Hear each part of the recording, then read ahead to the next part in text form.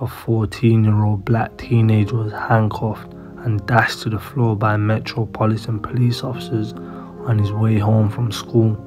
This is said to be a case of mistaken identity.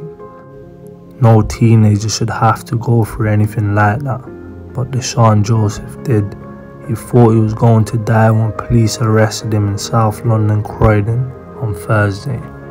Allegedly, he matched the description of a suspect in connection with an attempted robbery. It was all captured on camera as police forced the young teen to the ground outside Black Horse Road tram station in Croydon.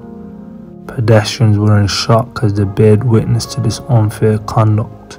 Whilst one officer can be seen kneeling on Deshaun's legs and the other holding his hands behind his back, passerbys can be heard in the video telling the officers they're being too aggressive.